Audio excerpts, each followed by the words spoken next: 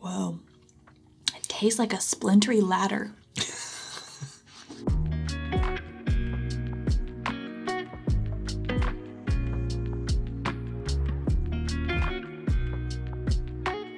Welcome to the channel, bringing a real-world perspective to the real-world whiskey consumer. And welcome to the first sip. This sample right here was drawn at random from our first sip sample pool. Not only are we tasting this double blind, but whatever is in this glass is something that we are trying for the first time. Let's not delay. Let's get right into it. On the nose. So I'm getting some just classic bourbon on the nose. I'm getting really classic bourbon as well, except I'm getting a little bit of fruitiness mixed in there, kind of like a red fruit, kind of a berry sweetness. And then the oak that's on it smells old to me. Like it's kind of got like this nice sweet, but funky. Well, I kind of am old, but it's kind of got this nice sweet funkiness to it. Okay, you're getting way more than I am at the moment. I gotta taste it before I get more. Let's get into the palate. All right.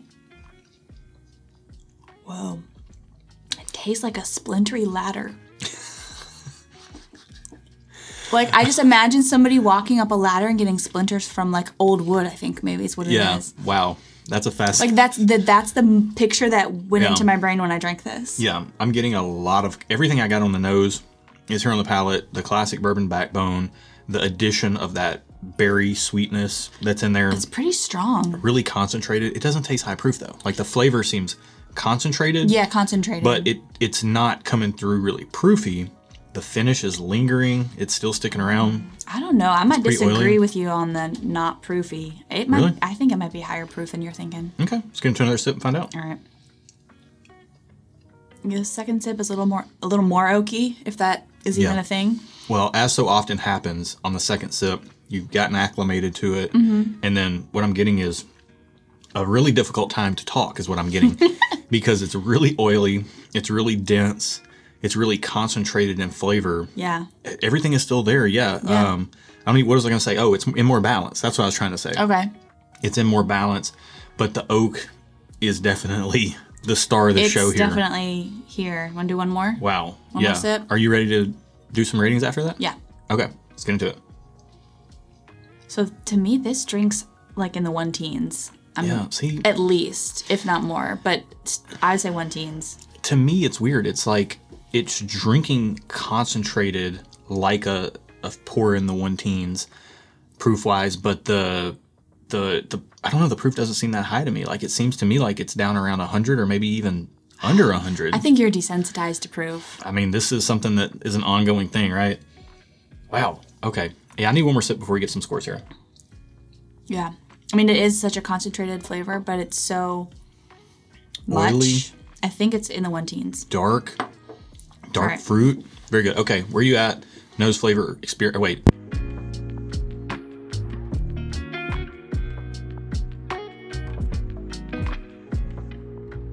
Hey, sometimes tech stuff happens. So we've got a new microphone in the new studio and we forgot to charge it. We thought it had enough battery to last. It did not. It did not. So we have gone through the whole video. We didn't find out until after the video was done that we only had a little bit of audio, but the audio that we did have and some of Aaron's tasting notes, as you've already seen, were too good to not put this video out. So we will show you as we go through this some of the reactions when we found out what this product was, but we have our scores on paper right here in front of us and we are gonna honor those. So we're gonna pop those up right now and talk about them. Okay. You liked this all right? I did. Like, you liked it? I liked it. Thumbs up across the board. Yeah. Nose flavor experience. It was good. For me, it got 2 thumbs up on the nose, thumbs up on the flavor, and 2 thumbs up on the experience. Which was high praise. Yes. I love the nose. I love the experience of this thing. It was so dense.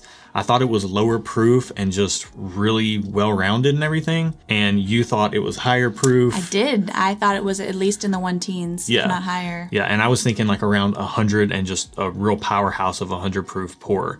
But those were our tasting scores. And when we got into the reveal, we saw that it was sample number 85 in our key. And our reactions when we found out what it was too good not to show you. And this is a sample from Barry Hawk, none other than the illustrious Barry Hawk. Yes, thank you, Barry. And this is Larceny Barrel Proof B521, which is not a product we've ever had before. That's why it's in our first sip key. And it's also 121 proof. It's up there in proof. Yeah. Yeah. So I was right, and I was really excited about it. If you haven't seen it in the clip Josh showed, you'll see it soon. Oh, you're gonna see that for sure. So this is a really fascinating first sip because we have only ever tried Larceny Barrel Proof C920. Yes. And didn't particularly care for that. We have a bottle, and we still have some of it left. Like we've not making our way through that very fast. No. But this one was really a change of pace for what I'm used to experiencing with Larceny Barrel Proof. Really, really good pour. Let's talk about it though. We got to get into our real world metrics here. Okay. So based on the price and the availability, what's your retail score for Larceny Barrel Proof? Checks notes. Checks notes from 3 hours ago. Retail score was just okay. Yeah. The price tag, it was like $50, but then you said in our market it can go up to $80. Yeah. And it's not very available, so it got just okay for me. I'm the same way, just okay. At $50, it's great, but it is a limited edition item or a 3 times a year release item, and that kind of hampers it a little bit. Yeah. And again, in our market, gets marked up. Now, you walk into a store, you see this for $50 or $60. Are you a buy? What's your consumer score? I gave it a thumbs up, and I said that because the limited availability on this product kind of pushed me to the thumbs up, because while I'm not going to go hunt this product, if I'm in a store and it's there for retail for $50, I'm probably going to get it because I know I won't be able to find it again. So thumbs up. Yeah. I'm a thumbs up. Or no, wait, your real world score. What's your real world score? Oh, it's a 4.5 out of 10. Well, I already spoiled it. I gave it a thumbs up as well on consumer score. I would absolutely buy one of these. I mean, if I run across a Larceny Barrel Proof for $50, I'm going to buy it. Yeah. But this particular batch on the nose and the experience really come up a notch for me. And so that puts it at 6.5, which is even tipping outside of that middle 4 to 6 point range, representing good value. Like, I think this is a great value batch of Larceny Barrel Proof. And I don't know what new batches are like past B521, but this batch has got my attention. And I went from probably not looking for any batches after having C920 to now having had B521, and Larceny Barrel Proof is back on my radar because this thing was so good. The only thing that was just a little off for me was the flavor profile, and I liked it, but it was leaning a little bit more of those like dark stewed fruits, and I just prefer a little bit more like dark and syrupy chocolatey, and chocolatey candy type bar, of flavors. Yeah, a little less fruity, but man, this was an absolutely great batch. Yep.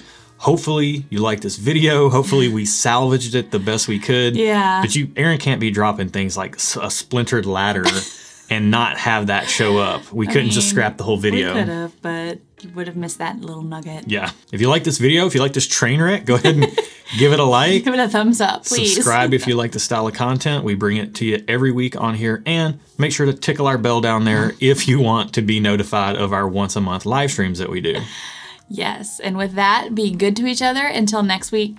Cheers. Cheers. Oh, wow. Did you burp? Yeah. I smell it. That stinks. It smells like a garbage truck. Why does your burp smell like a garbage truck? What's inside you? Death. Garbage. This sample right here was drawn at random from our first sip sample pool. Not only are we trying whatever in this glass, nope.